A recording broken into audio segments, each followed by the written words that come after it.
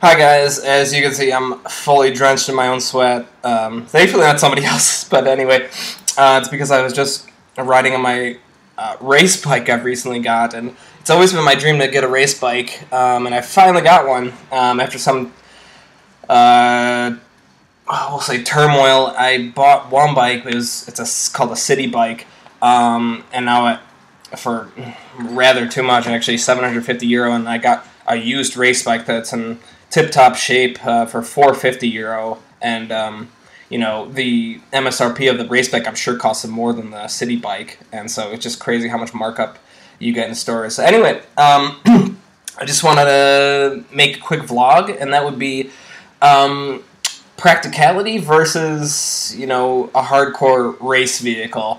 Back in the States, I have a race car, a Spec E30, a BMW 325 IS 1989, and it's a fully spec'd out race car. And if you just compare that to a daily driver, a street car that you get from the dealership, you really, it's a lot more involving to buy a race car. See, you hear every little nick, rattle, you smell things that you wouldn't ordinarily. You have a manual transmission, for example, which is slowly fading away. It's a lot more involving, like I just said, and it's a lot more of a, what can I say, a satisfying and at the same time more difficult experience. And I just came upon this idea as I was riding my race bike. Like I said, I've just gotten one. It's always been my dream to get one. And I finally went on for a long ride. And my God, it's a blast. But, you know, it's a huge challenge. Like a race car, you have to watch out for potholes. You have to watch out for whatever.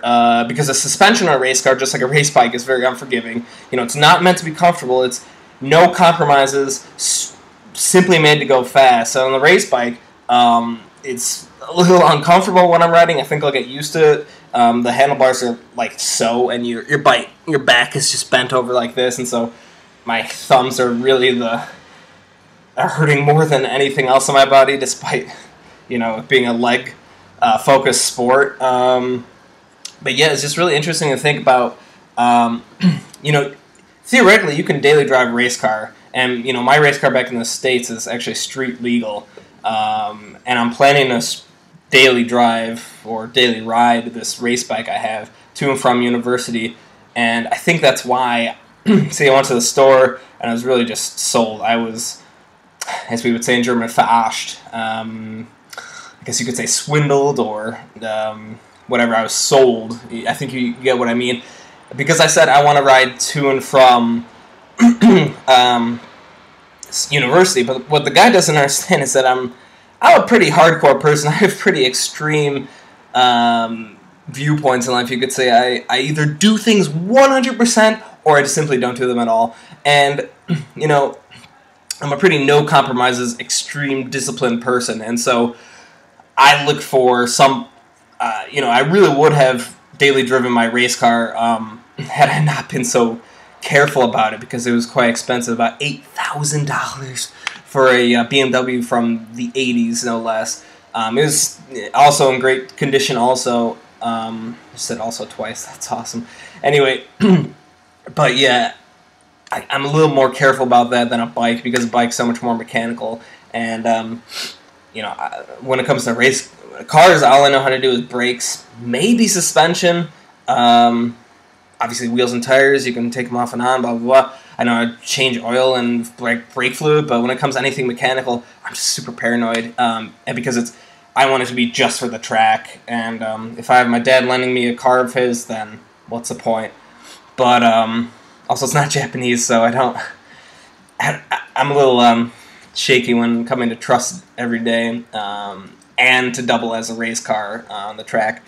But yeah, just interesting to note how when you're driving a race car, you're really paying attention. You have no radio. You have you know, no passenger, because you have no passenger seat to distract you.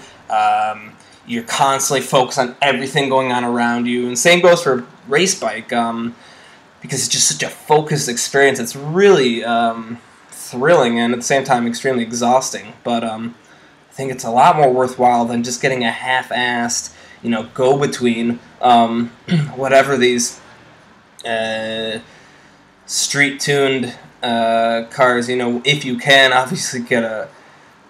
Well, like I said, I'm crazy, so I would daily drive a race car. But for most people, it's worth it to get these SIs, the STIs, the M variants, the AMG variants. So the sport tuned versions of your standard street cars. But for sort of person I am, which is extremist, crazy person, I'll go for the race car every time.